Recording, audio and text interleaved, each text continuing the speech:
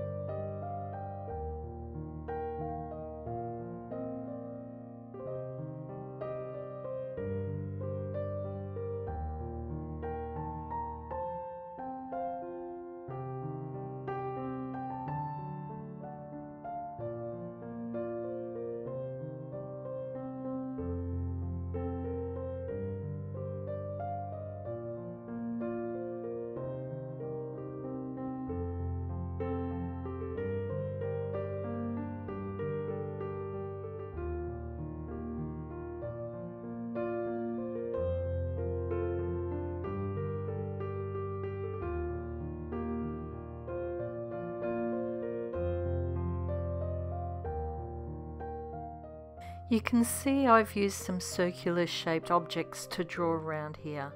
If you don't have anything that's similar in size, just use a compass.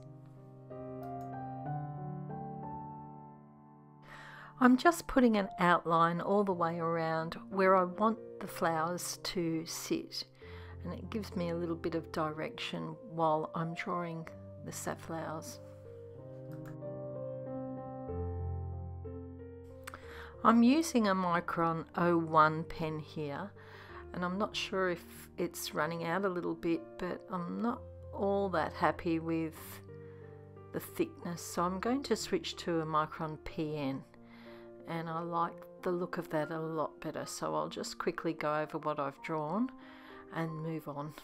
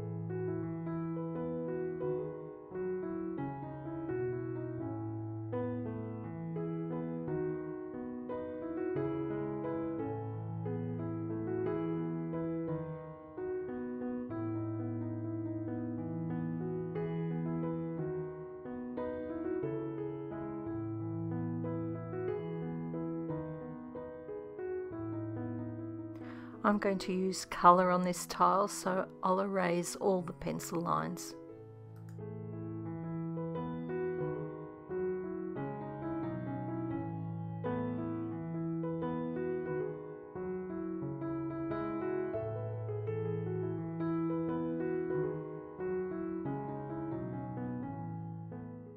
I'm going to colour the background using some watercolour paints, and these are some pan paints by Winsor & Newton.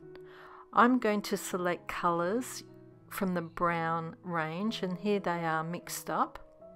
So I'm going to attempt to do a wet on wet method. So first of all, I paint the areas I want paint on just with water. I haven't used this paper before. It works really well on other watercolour paper, and this is a hot pressed watercolour paper, so we'll see what happens using a... It doesn't seem to be reacting the way I wanted it to be, but I'll get in there and add my paintbrush, and I've gone over the lines a little bit, so try and fix that, but it's not really working, so I'll go with it, and it's looking like a bit of a hot mess at the moment. I'll just add a little bit of salt to it. And don't despair, take a deep breath, put it aside, and I'm going to trust the process. It'll work out in the end. Meanwhile, I've got some blue shades of watercolour pencil, and on another tile that I've already drawn, I'm going to randomly colour bits and evenly add colours so that they mix up, and the attempt is to get a mottled effect.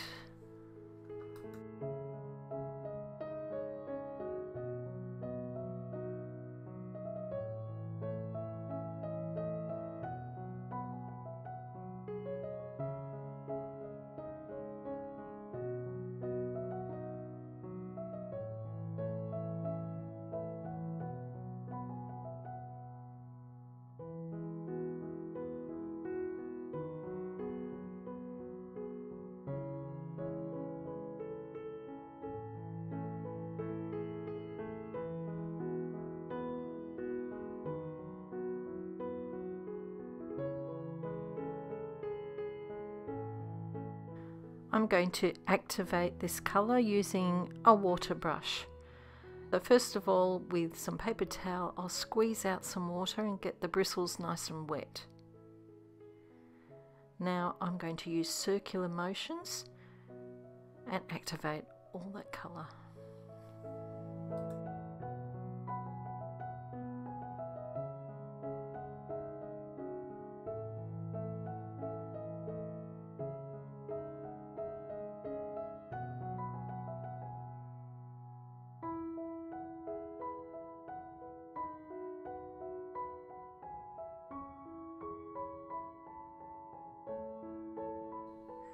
Now that it's dry, I'm using a Uniball eye pen, and this is a blue, and I'm just going to add the centre parts of each of those petals.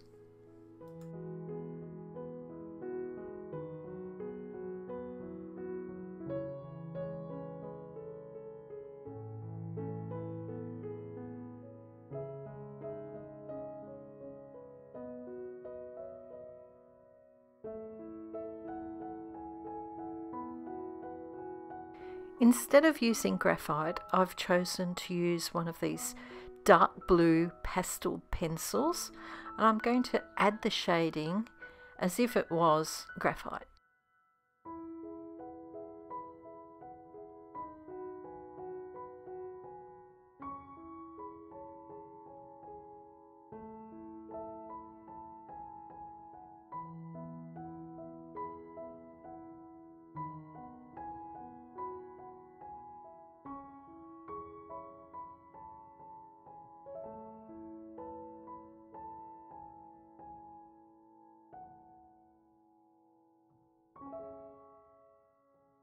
This can get really messy, so it's a good idea to put a bit of paper underneath your hand so you don't smudge it too much.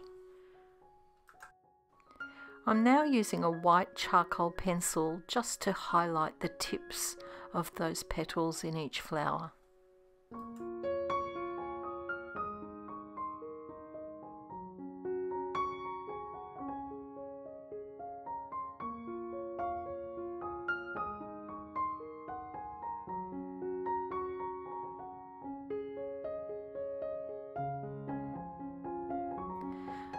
I'm using this white Posca pen, and it's a narrow nib, 0.7 millimeters, and just go around the end of each of those petals. A white gel pen would work just as well. I like this because it goes on really smoothly.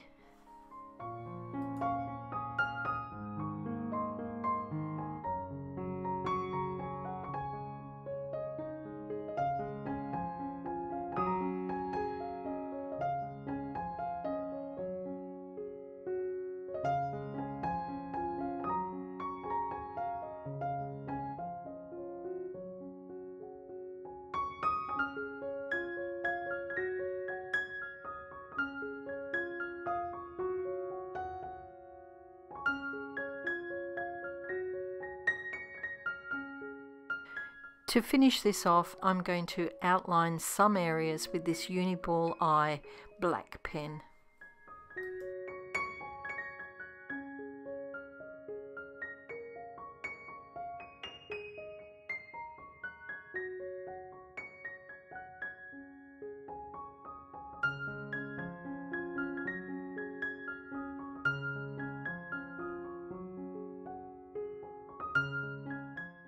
If the pastel pencils have created some smudges, they can easily be erased. And you can see I'm using a Tombow Mono eraser here. I find it's really good for getting in small areas.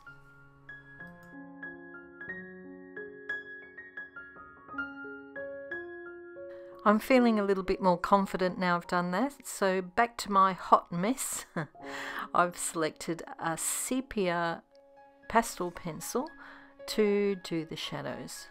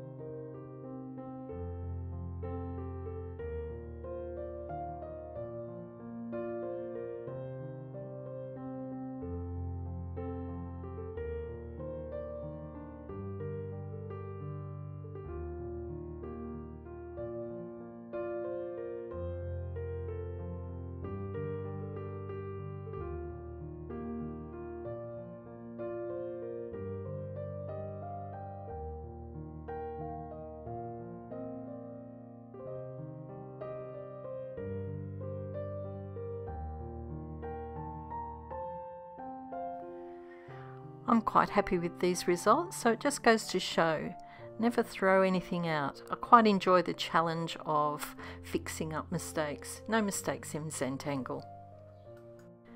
I feel that this blue one needs some darker shadows in the background, so I'm using these coloured pencils. These are Arteza, but it wouldn't matter what pencils you use. And this is a grey, dark grey, so I'll use this and also a dark blue and just add some of the shading there.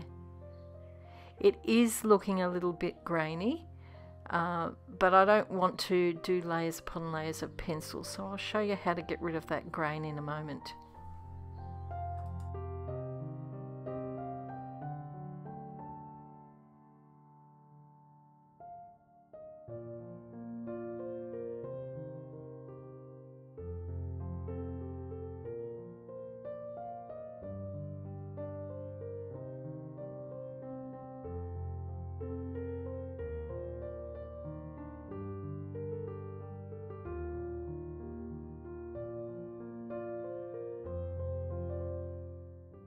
I have this Zest pencil blend. I'm spraying it onto some cotton buds and getting my tortillon nice and moist with this solution. And now go over the pencil making circular motions, and it dissolves it and blends it into the background colour quite nicely.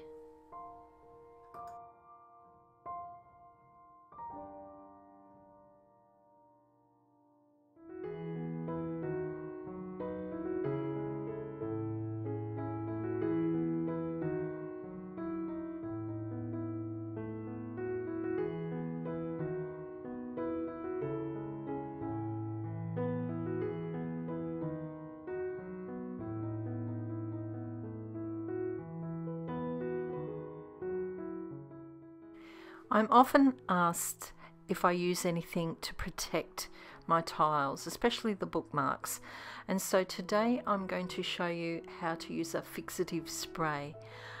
There's all kinds of brands on the market, and I've only had experience with this particular one. I just bought it from an Australian retailer. This fixative is called Micador for artists, and it's a matte fixative to protect anything like chalk or chalk pencils. So make sure you're outside when you spray this. I do it one way and then go back and do it again and in another direction. So there you have the finished tiles.